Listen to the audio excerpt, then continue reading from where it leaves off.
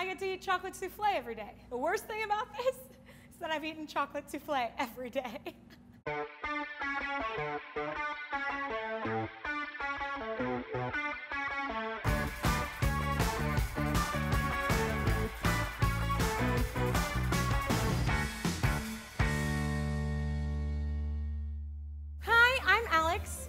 I've been making a lot of giant things lately, and I decided why not make my all-time favorite dessert giant, and that is a chocolate souffle. If only my favorite dessert was something a little bit easier.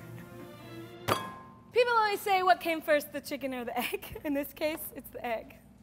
With any souffle, the main ingredient is the egg. You have to separate your eggs into yolks and whites. I like to crack my eggs on the surface of the table as opposed to like the bowl because you'll get less like shardage.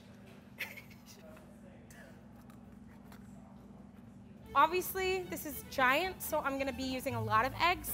I'm gonna use this whole carton, so I need 12 egg whites and then 6 egg yolks. It's so much easier to use your hands to separate your yolks, so you just want to be really careful not to get any yolk in your white because it will affect the way your egg whites whip up. I want 16 ounces of semi-sweet chocolate. Each bar is 2 ounces, therefore I need 8. I'm gonna chop up my chocolate. It doesn't have to be pretty because we're gonna melt it all down, but you don't want to just melt down full bars of chocolate. No one to, oh my God. That would have been bad. So before I even start, I need to preheat and prepare my oven. It's the first time I've ever remembered to preheat my oven. But it's important because if it's not ready to go, once you finish making your souffles, they may deflate. And that's the biggest risk you run with making a souffle. So I'm gonna be using a little bit of a makeshift double boiler. I just have a little bit of water going at medium heat, and this will just heat up the chocolate much more gently than a direct heat will. And with that, I'm adding 4 tablespoons of unsalted butter. Honestly, we could stop here and it would be delicious. Butter and chocolate.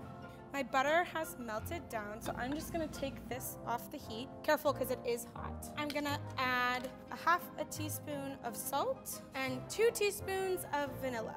Before we move on to the next step, we are going to prep our giant souffle dish. Coating your dish with this butter and sugar will help your souffle not stick to the edges, and also it supposedly allows it to rise from the dish, which is a very important part of a souffle.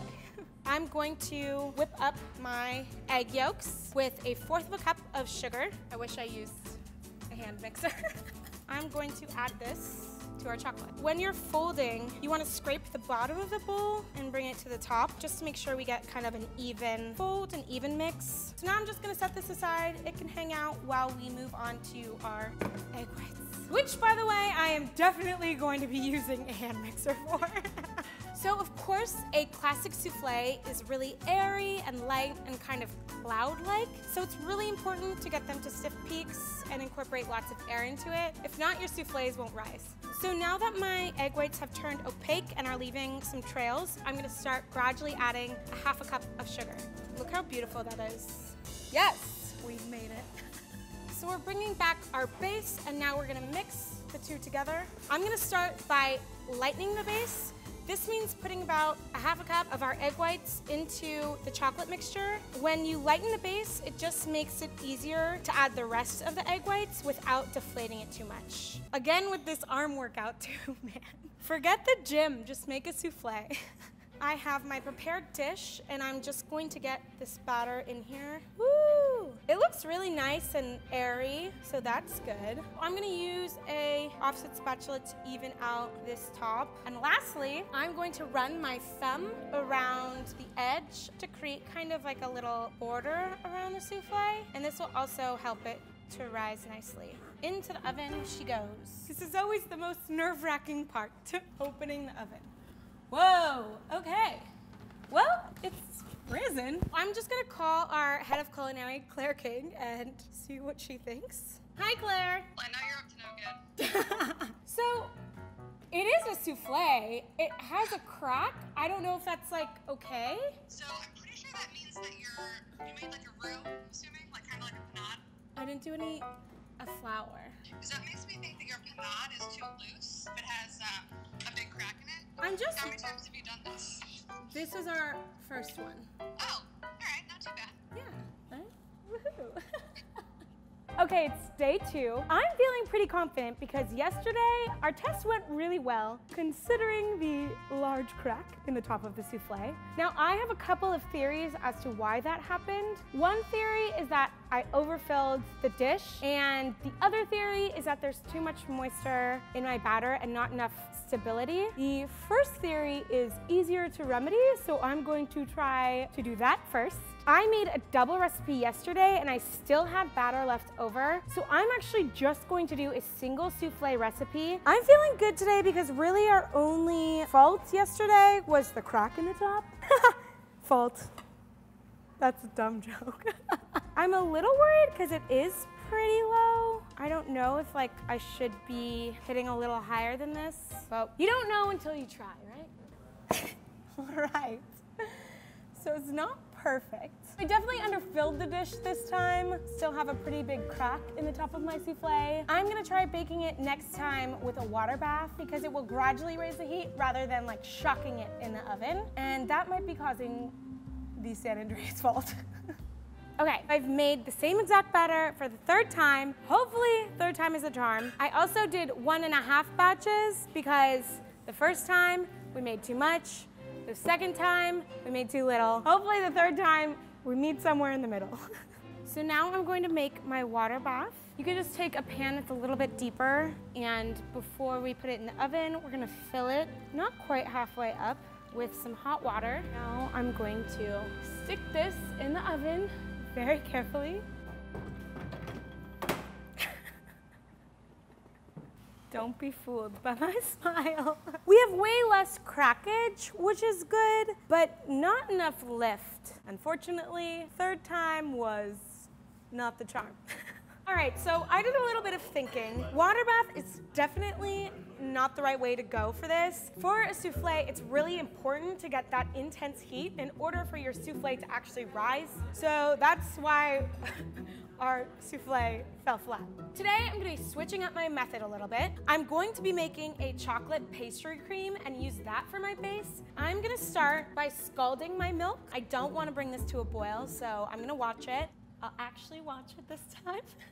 You don't want to burn your table, so have a little towel down. Now I'm gonna add in 12 ounces of my chocolate. Okay, so we've got our chocolate milk. Before I add the chocolate, I'm gonna mix together these egg yolks, some sugar, some flour, a little bit of salt, and vanilla. So I'm gonna add just 1/2 cup of our hot chocolate milk mixture into our egg yolks. You don't wanna just mix it all together right off the bat because we have eggs in here and they will cook. So tempering is just a way to kind of slowly bring up the heat and make sure everything mixes thoroughly. And we're gonna heat this all up. Woo! It's thick. So I transferred my pastry cream to a bowl. I'm gonna cover it with plastic wrap and I'm gonna press it down to the surface. And now we will put it in the fridge. All right, time to whip our egg whites. We are almost at the end. I can almost taste that giant chocolate souffle. I know the taste well by now. So egg whites, cream of tartar. This part is all the same. All right, time to add my sugar. Luckily, I'm naturally very loud. Yum, yum, yum, this looks so good. From now on, the technique we're doing is exactly the same. So again, my dish is completely prepared and the batter is actually like perfectly incorporated. I'm not seeing any white streaks or really dark parts, so that's a good sign. So I preheated my oven to 400 degrees. Right before I put my souffle in, I turned the temperature down to 375, just so my souffle has that really intense initial heat in order for it to rise. We're gonna be baking it for about 40 to 45 minutes. Oh my gosh, it looks awesome! Wow, it looks so good. So one of the really difficult parts about a souffle is telling when it's actually done. A lot of people are always so scared about souffles falling, but naturally, once you take your souffle out of the oven, it's going to eventually deflate. But again, souffle is a dessert you're gonna wanna serve immediately. Timing is everything here, people. So this is my favorite dessert. I wanna serve it the way I like to eat it, and that's with whipped cream. Also another great way to cover up anything you're trying to hide. Woo! It looks so good. It looks so good. Oh my God, it's so good. Okay, let's go for it. Okay, that was a little messy, but that's okay. Okay, I did it, finally. Giant chocolate souffle, done. Cracked a lot of eggs, cracked a lot of souffles.